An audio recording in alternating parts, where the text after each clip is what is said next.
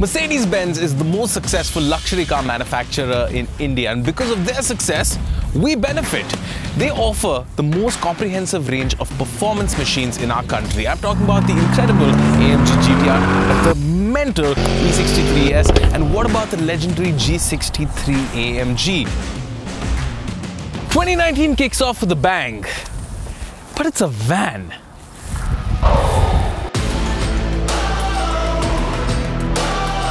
They call it the V-Class and it starts at 68 lakh rupees.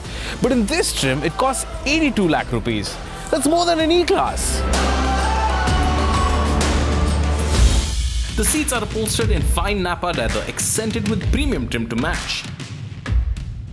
You can enjoy your lunch on the picnic table, watch the scenery go by and listen to some new jazz on the premium 10-speaker Burmeister audio system.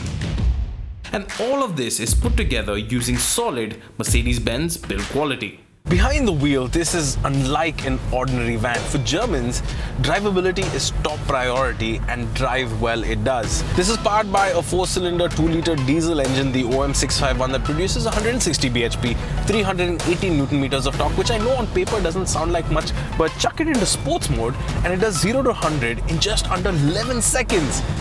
That's Polo GT territory, folks. And then in the corners, it's a lot more impressive. Independent suspension all around with adaptive dampers means that it handles very sedan-like. And since you sit higher up without a great big bonnet blocking your view, you have a commanding view of the road. The 7G Tronic, not the most loved Mercedes gearboxes in its range, of course, not as refined as the 9G Tronic, but here it does a pretty decent job. To give this car a more sedan-like feel, they have given it a lot more sedan-like features. I'm talking about heated front seats, a 10-speaker Burmeister audio system, cruise control.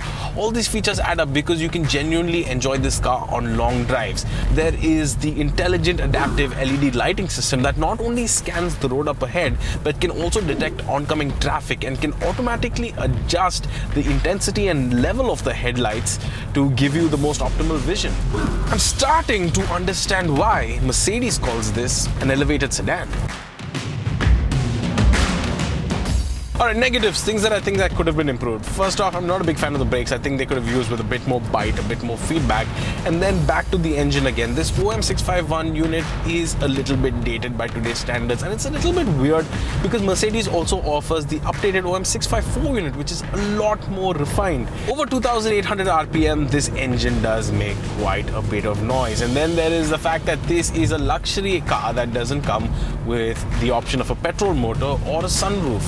The Toyota Alphard, granted that it's not directly available in India at the moment, but you can get it imported, offers both. Alright, pretty impressive. But the most pertinent question with this vehicle is, who is it exactly for? The only customer I can imagine is somebody with a lot of money, obviously, but somebody with a weird sense of humor if this is going to be their primary vehicle. And most importantly, someone with zero interest in cars. Hello. What are you doing here, Kanan? Oh, I live here. Actor, writer and comedian Kanan Gill. Yes, that's right, Glen. What are you doing with the V-Class? Just hanging out. Do you enjoy the car? Yes. And might I tell you, Glen, this is the most luxurious, most spacious car in the entire world. Why is there a smoke machine? Because there's space for it, bro. You do know that Mercedes makes a Maybach, right? Yes. Which is one of the most luxurious cars on earth. Sorry, just one second. Right. Can you talk to someone like this in a Maybach? We can play Uno, Glen.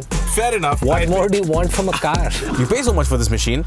There's no privacy in this car. The windows don't roll down. You don't even have blinds. And you can add blinds if you want. Would you want the company to do everything for you? But if you forget your jacket, you'll be like, oh, can't believe Mercedes doesn't provide a jacket.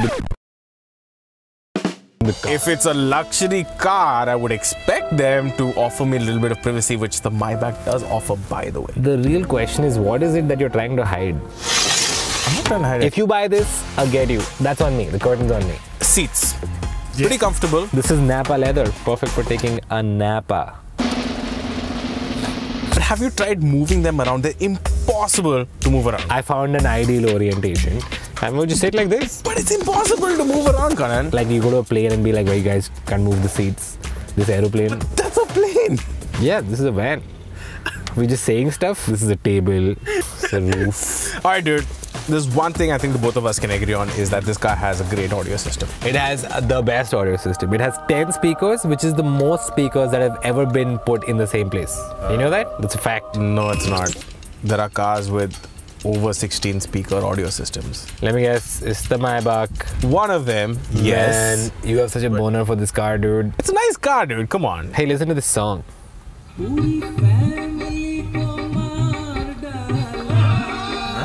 Right? Family song for a family car. About murdering your family. The guy who wrote this really had something going on for us. So must have had some issues. Yeah, for sure. Deep issues. Glenn, you know what? I'll concede. There's one huge fatal flaw in this car. There's no sunroof. What are you gonna do with a sunroof? What if some child has dropped juice and you want to dry the kid? You just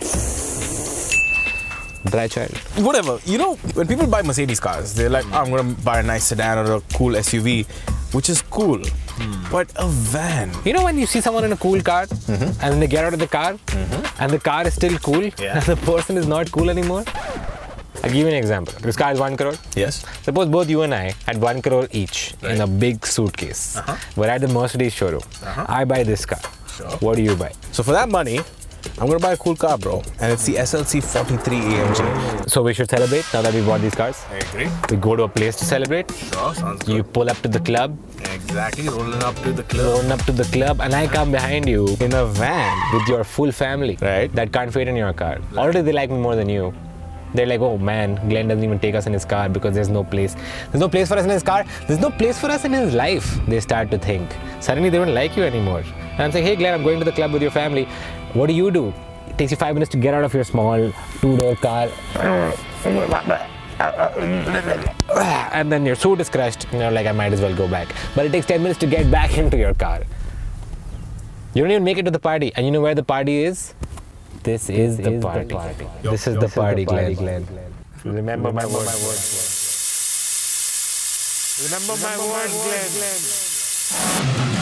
The Mercedes V-Class is where the party is at, but the problem is, folks, is that we don't know if the nation wants to party in a van, or until we get an answer if India is ready to shift its attention from SUVs to luxury vans.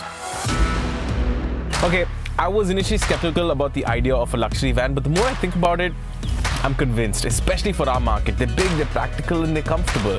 The V-Class, however, only time will tell if Mercedes' experiment is going to pay off or go up in smoke. Dude! Sorry, forgot my smoke machine.